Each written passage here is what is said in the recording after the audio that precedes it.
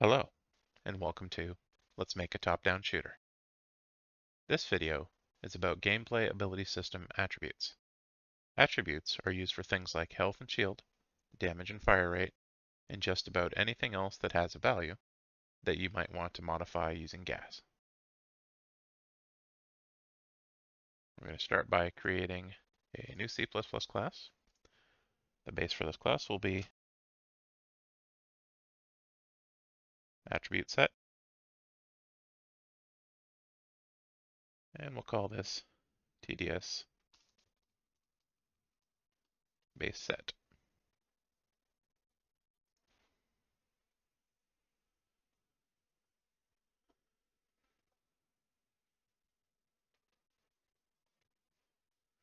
We'll let the live coding finish for this.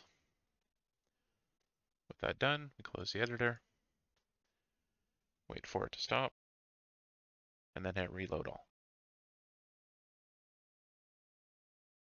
So in the header file here, I'm just going to replace all of this. So the first thing we have here is the handy macro called attribute accessors.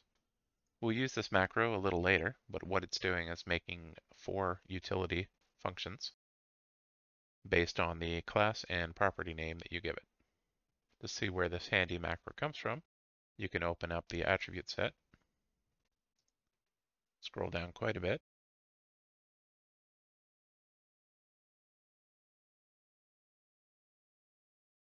and you'll see it here. This defines a set of helper functions for accessing and initializing attributes. So you can just copy it from here.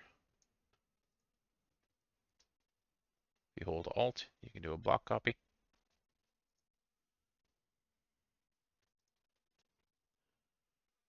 So for this base class, I just wanted to override PreAttributeBaseChange and PreAttributeChange for the purpose of calling our custom ClampOnAttributeChange. And what that looks like here is literally that both these functions are just calling their super version and then just calling ClampOnAttributeChange. The intent of ClampOnAttributeChange is when an attribute changes and we want to clamp it within a certain range, like health might go from 0 to max health. So with that done, we can compile, relaunch the editor.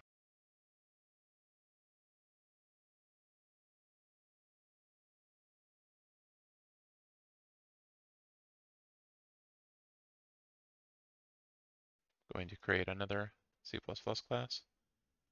This time we will use our TDSBaseSet.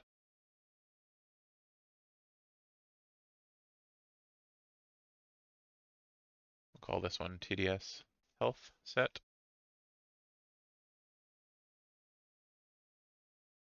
And like before, we'll wait for the editor to finish.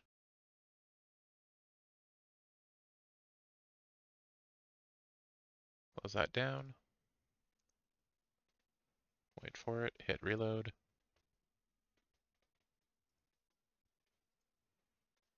And in the health set,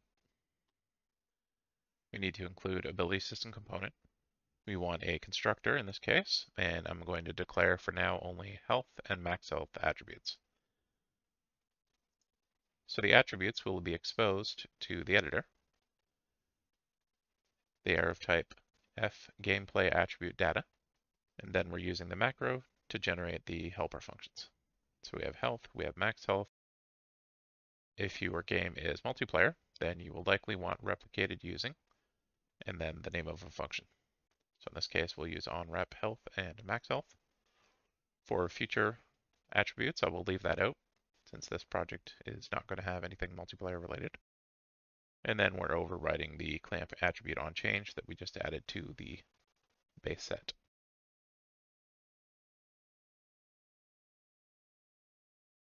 Our constructor is being used to initialize the health and max health to 40 and 60.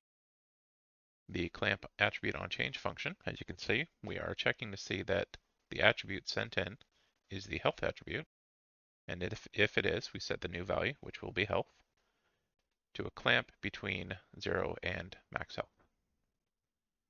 Again, for networking, you need to include net/Unreal Network so that you can call get lifetime replicated props and use these macros.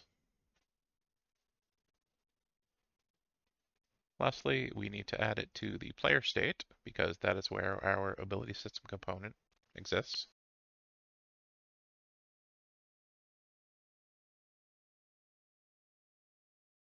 So again, we're creating a variable that is accessible to the editor, and it is of type HealthSet that we just created, or TDSHealthSet. We'll just call it HealthSet here. And we also need to create it in the proper file, much like we created the ability system component. This will be HealthSet equals create default subobject type TDSHealthSet, and it'll be called HealthSet. We also want to include TDSHealthSet.h.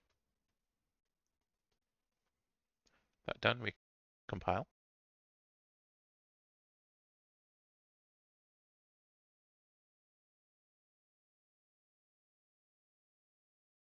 Launch the editor.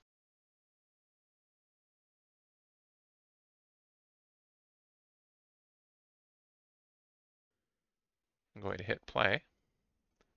Click to assign the focus to the game window. I'm going to hit tilde or backtick up in the top left to get the console. Type show debug ability system.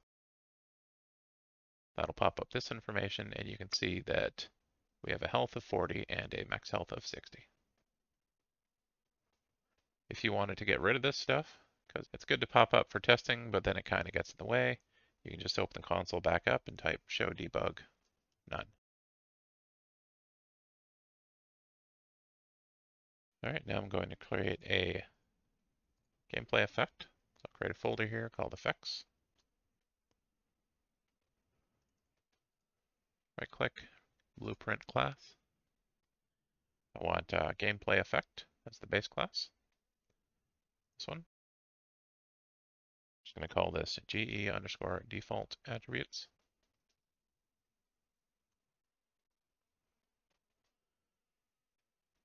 Open this up. Now this will just be setting the two attributes that we've built. I'm going to add two here. Open both these up. I'm going to set health, max health. I want them both to be override. And then in modifier magnitude, we'll set them both to 100.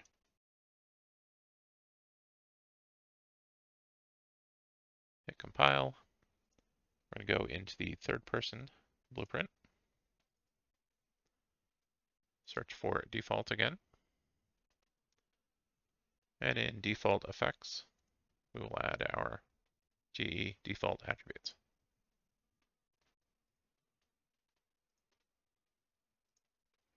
Now when I hit play, bring up the console,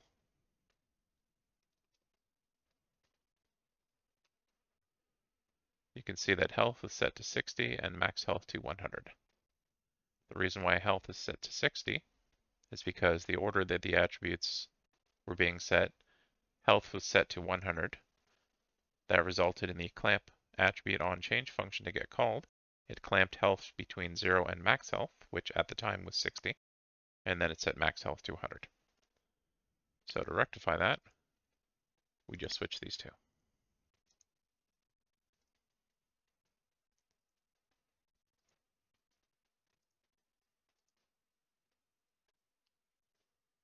There we go. Thanks for watching. If you liked the video and would like to see more, you know what to do. And if you would like to support this channel or just want to download the project files, you can do so through my Patreon linked below.